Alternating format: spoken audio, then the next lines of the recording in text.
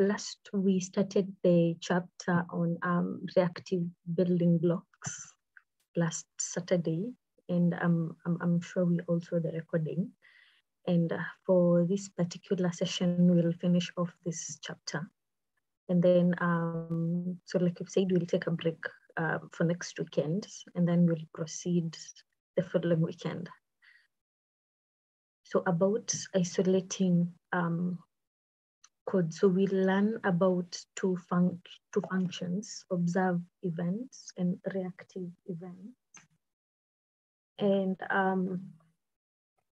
so these two are part of the isolate function. So they're somewhat equivalent to isolate function. We'll see that in a few minutes. So these two functions allows us to access values in reactive without taking a reactive dependency on them.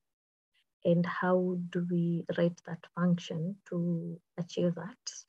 So we have this example of an app where, so we have got two inputs. Yes, so three inputs. We have the lambda 1, lambda 2, n, and a simulate that will allow us to populate a histogram. And so in the server, we have got this event reactive. So here we can see that the X1 is depending on the simulate placeholder in the UI, and then you have got the n and lambda 1, and the difference is with X2, it's now lambda 2 instead of lambda 1, and we'll then generate a render plot. We'll then generate a histogram using the render plot, and particularly we'll use the frac poly function to do that. So if we run this particular app,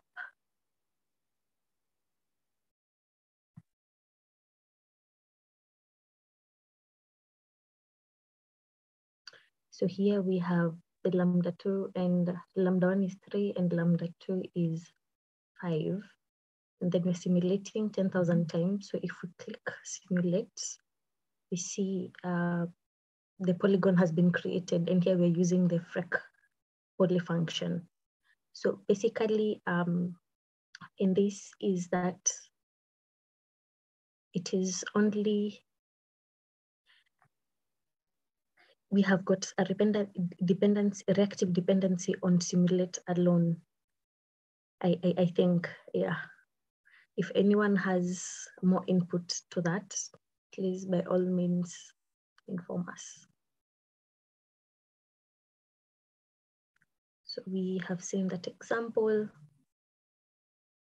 So here, using this event reactive, it creates a new reactive, and we have two arguments in it. So we have one that depends on this, and the second one, it runs this.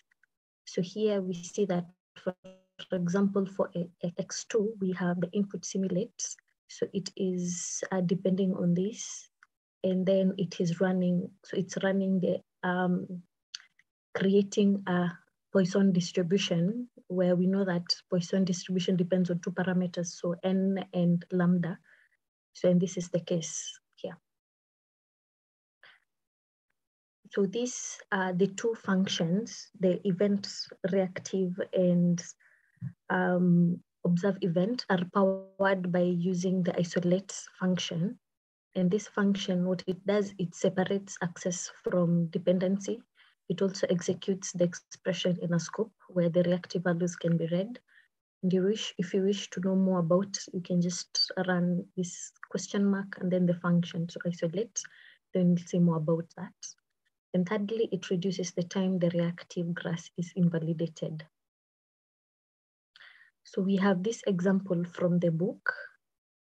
So let me stop this.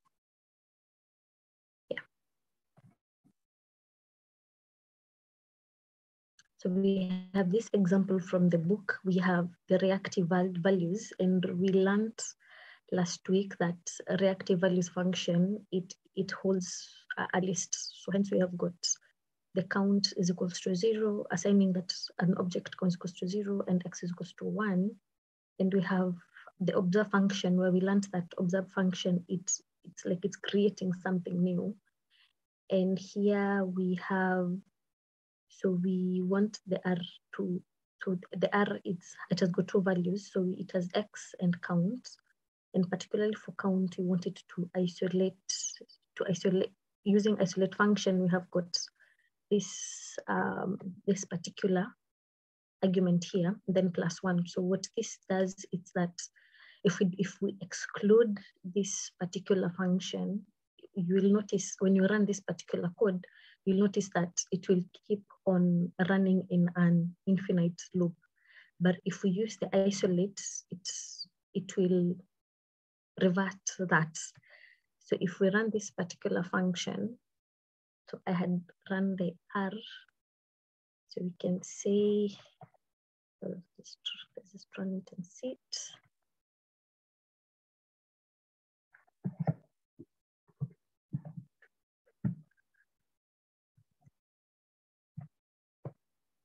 But if we had removed this particular isolate, it would keep on running. So let's say the R X, so X, assign it to 1. And then we say Rx again, we assign it to 2. So we can 2, and now we run R plus and count. It will, is returning a 0. Previously it had returned a 2. Okay.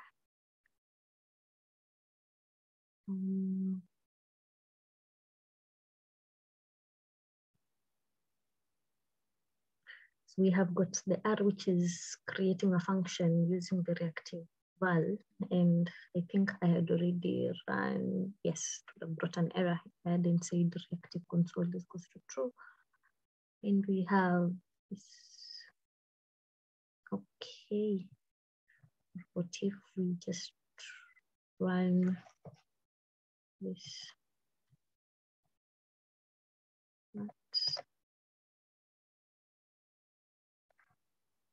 And so if we remove this isolate,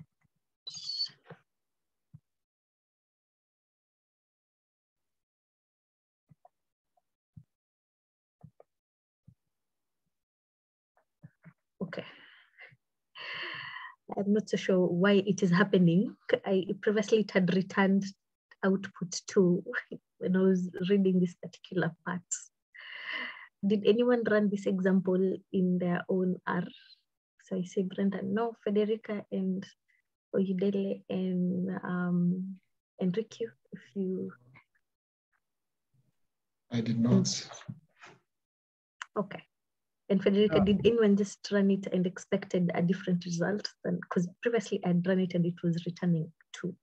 So I was assuming it's so it's the 1 and then plus this 2. I hadn't even run this. So I run only this particular one, and in my, yes. Yes, Federica, you were to say something, sorry. No, I said, this is a piece is taken from any particular app? Yeah. Is this okay? Can we go back to the whole code? So the app to see it inside the app.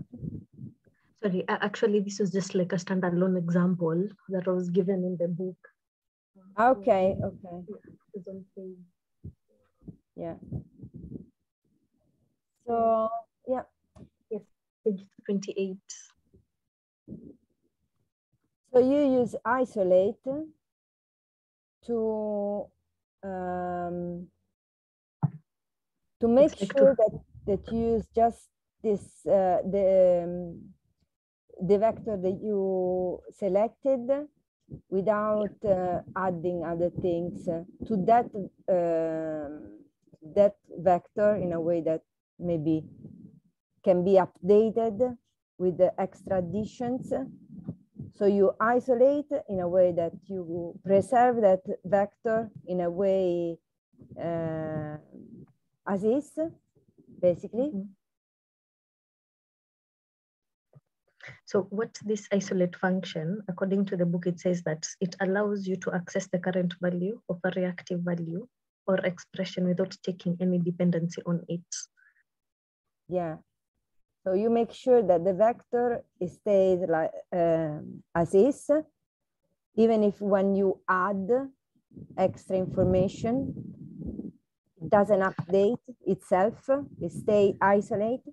So in a way that, but this is to make sure this in a way, it's a way to say that this is to make sure that you don't change basically the data from you that you start with, and it stays isolated. And there was I think that is that would be nice to see inside and out, basically, because that would be, unfortunately, I wouldn't know how to place this in an app. So I was just taking the example as they are from the book, but I get your point. So here we had previously assigned the count. So they're using this, so it be a function R, and then we're using the count to be always 0 and X to be always 1. So since we have using the isolate function, it will return the original values as they are if we include the isolate function. So hence why if we say R $sign count, it will always return as 0, even if we assign it a different value. Is that so? So if we say, let's say this, change it to 2, then we run the X again. Oh, why do we have? Okay, now I'm a bit lost. Because you isolate inside the app, inside because you are using the observe, okay? So you are looking at this vector, R count, and you make sure that that would be isolated from any other inputs. So anytime you look at it, you go, you search for it, it stays like that. It doesn't, you just make sure that it doesn't get, it's a bit difficult to say because I might say incorrectly, but it's procedure, or it's like a guideline. It's not that you are obliged to do that. It's not compulsory, but it's better to isolate the vector under these conditions, because this way you make sure that your starting point stays fixed. Okay. Always like resetting to start. Okay. It doesn't. There was something in the book. I'll be back to you with this. Okay. Okay, I hope it makes sense. All right. So we'll hear more from Federica in a short while. Okay, so like we've said, using this event reactive, it says we're saying that let's depend on this particular argument, and then we run this argument. So if you follow this code, event reactive, it calls bind event. That is bind event basically saying that, so event reactive, it's like equivalent to saying reactive depend on this, and then isolate and run this. So it means that, if I understand correctly, it will be accessing that current value of the reactive value and not change. So I think if we change it, it will depend on that original value. I'm a bit lost. This was a very hard chapter, I must say. Okay. So again, this is just a summary of what I've said. So if you're using the event reactive, so we're saying X is, we depend on this, and then we run this. So this is equivalent to saying that if you run the reactive X and then isolate Y. And similarly, if you're using the observe event function with arguments X and Y, so again, it is you observe to depend on this, and then you run this, the Y. So depend on X and then run Y. And this is equivalent to saying observe X and isolate Y. Yeah. Okay, can I show you something? Yes, please. I can stop sharing. Do I stop sharing?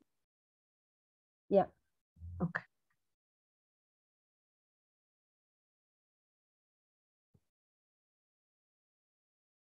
Okay. If I remember correctly, and now he says here, so basically he does an example without isolate. You see that here isolate is not used. Instead, in this second example, there is isolate. So it says you can do it basically without using isolate, but then it can happen that there is an app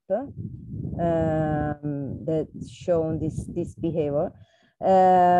Basically, the input that you give without isolate will let the function entering a loop without stopping itself.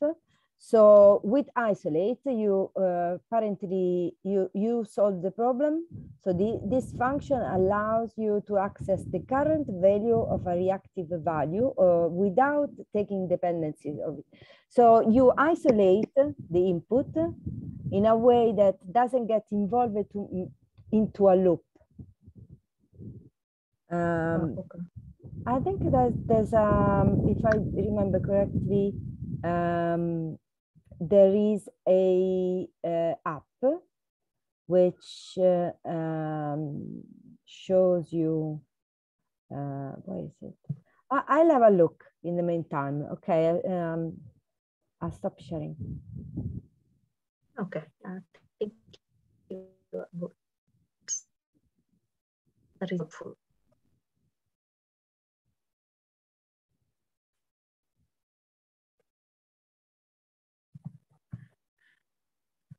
Okay, and then now we're moving to the next section. It's on time invalidation, and here we will learn a new function called invalidate later function. And here, so again, like what Federica is saying, it's that using isolate, it reduces the time the reactive graph is invalidated. So here, with this, so we have got this particular, so we have it's, so we're looking at now the server part of an app where we have the inputs, output, and session. And so here a timer is invalidated every 500 milliseconds because we have got this reactive timer 500. So it says that. And so looking at how is this possible? So if we run, sorry, for this X1 object, we put reactive. So of course we want it to be a reactive element. So what will happen is that we'll have a new X1 and a new X2 that resembled each and after every 500 milliseconds. So another question we can ask ourselves is, what if sampling X1 took longer than the 500 milliseconds? Yeah, I am not sure about that, but we can copy this and put in this up. And then let's save and run the app. Okay. We have, must be at least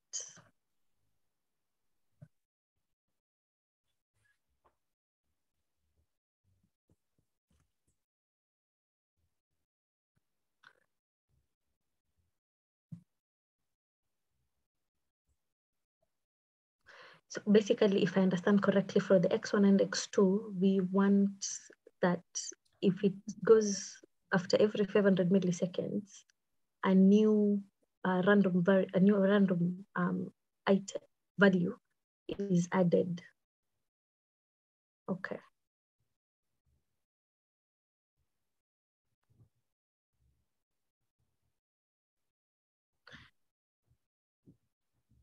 So then using the invalidate later function, MS, so this is in milliseconds, it allows the programmer to invalidate a node in the graph after every the milliseconds. And so this was mentioned in the book that it is useful for creating animations and connecting data sources outside of Shiny's reactive framework that may change over time. So in case we will be in the future working on such, you can always review this chapter to make your work easier. So here we have an example that we are creating a cumulative sum. And so this example adds a new random number to a sum once after every 300 milliseconds. So if we run that, so I did run this, but I was not so sure. So if we say sum,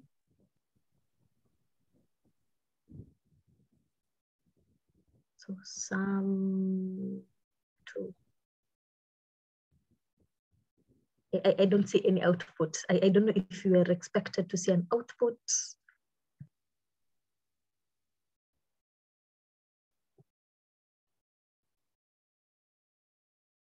Okay, so let's try and okay, Federica shared with us a link to a solution on the chat. Yeah. So this function sum, it is adding a new random. So I understand that the sum comes in. So we want that after every 300 milliseconds, a new random value is added. And we have sum, so we want it to return to its original value without causing any dependency. So,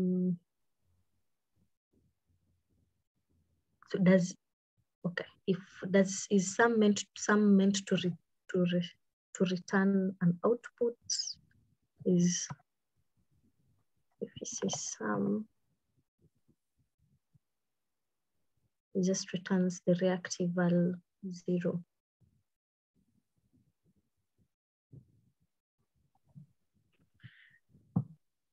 Okay.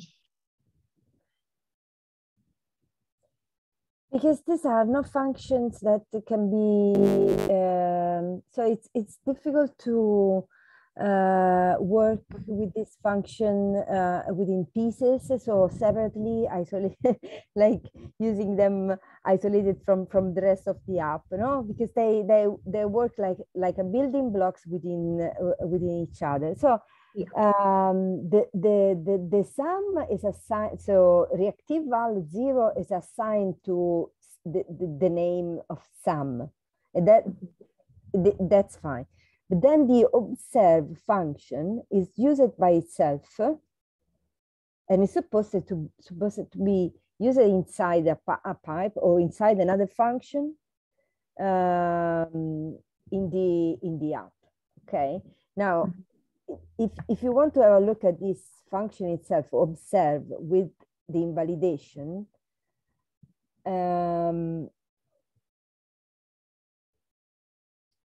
I'm not sure it releases.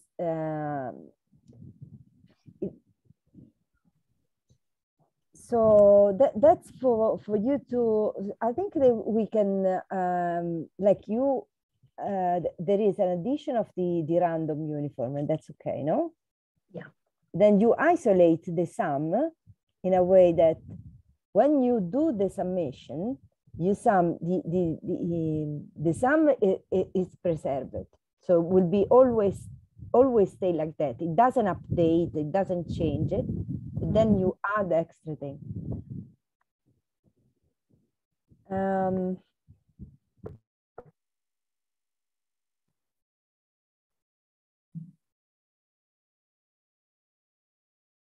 Okay, that makes sense.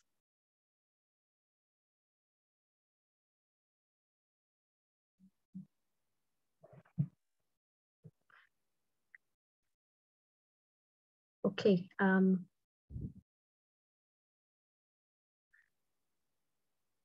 So this is a note that the invalidate letter function runs from the time it is invoked.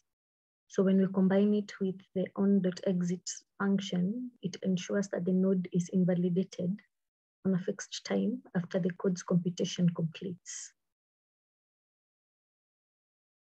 So we have an example here. So this example, we are basically using the reactive function to reread a CSV file. Yeah, for every 1 second after you finished reading it. So again, like how Federica is informing us is that most of these functions will make sense if you input, if you are running like a complete app. So and then we have got other additional tools. This is reactive poll and reactive file reader functions, which are built on invalidate letter. So, and then we are told to be aware of the accuracy of timing may be affected by other processes. Yeah, so these, if you want to read more about reactive poll and reactive file reader, there are 2 other subsections in the book called polling and long running reactives. Yeah, they can be helpful. So a summary is that, so in this chapter, we have learned about the building blocks that make Shiny work. So this is the reactive values, reactive expressions, the observers, and time evaluation. So after we are done with this, we'll now combine reactive values and observers that allows us to escape some of these constraints for better or worse of the reactive graph. And now that brings us to chapter 16 on escaping the graph. I must say this was one of the most challenging chapters I've read in this particular book. Forgive me if I wasn't that, I wasn't that elaborative in explaining this. Trust me, I was thinking as well. Yeah, it's difficult, but you know, practice is gold. Yeah. I found this example. I'm not not sure if it's correct, but it says isolate demo. So try to see if you can. Like, through the link you have shared. Yeah, this in the chat. Okay, let me open that.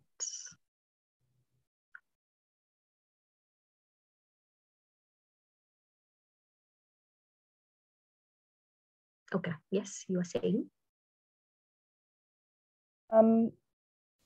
It says N here in the slider is isolated.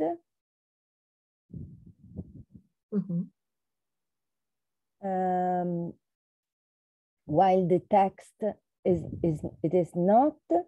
So if you scroll a bit down, so we have a bit like a look at the code.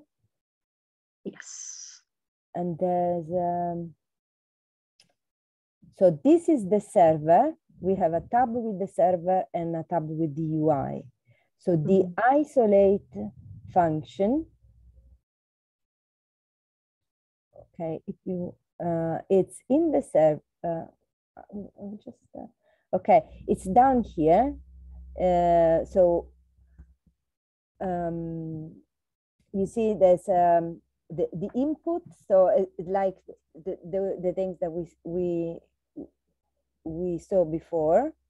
So the input is isolated. So isolate the input, the N.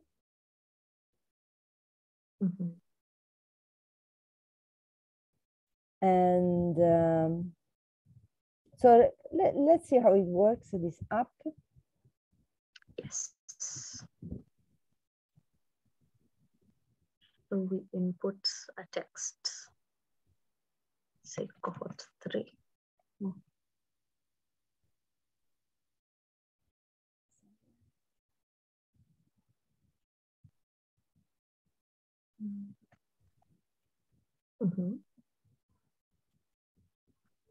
And then click go.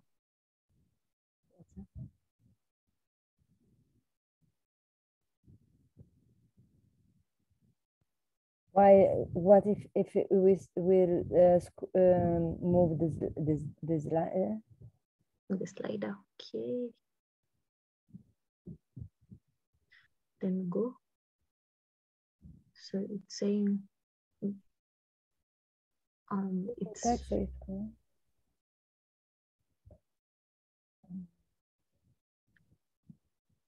Show within an app. So that's isolated.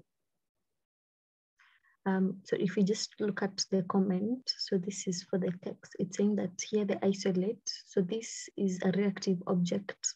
So this reactive object, sorry, will not take a dependency on it. So that means that changes to the N will therefore not trigger a re-execution. So since we have changed this particular N and then click go, when they say re-execution, it means that the text is not affected. Is that so? I don't know, I'm not sure. That's not the best example, I think. So, okay. Because you cannot see the reactive things that you are preventing with isolation. Oh, yeah. Okay.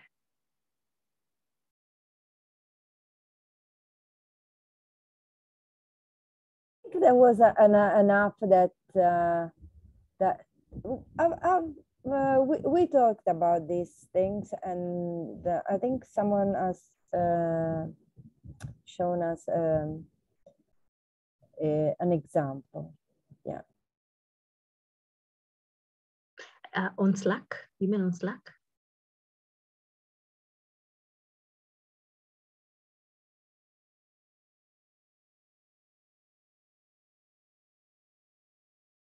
Okay.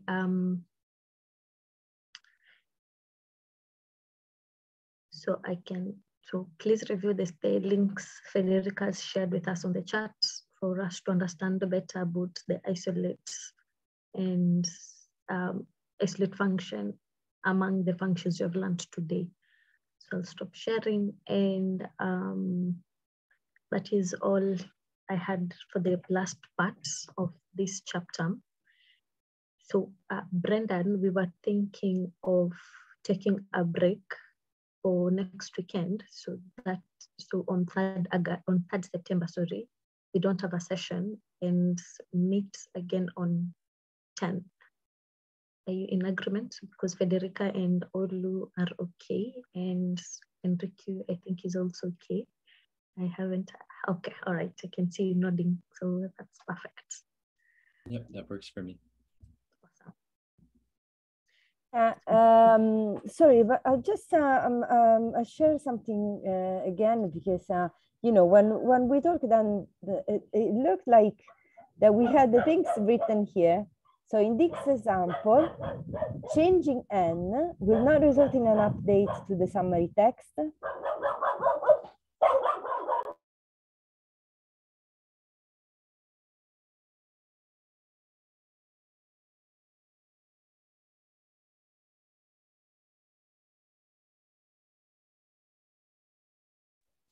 My Jack Russell. Okay. So, and then it said, so if we change N, this will not result in an update to the summary text, because it is always used within isolate on the server. And then says, however, changing text or clicking on the button will result in the summary text updating, because when input text and input go back button are accessed, it is not inside isolate, so they are not isolated.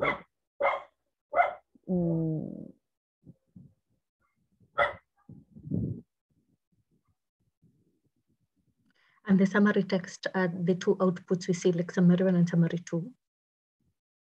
Mm-hmm. So basically, I changed the text, but N stays fixed. Instead, I can change N.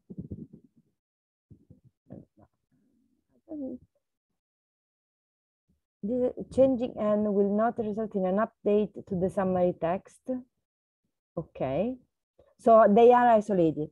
So basically, it's isolation.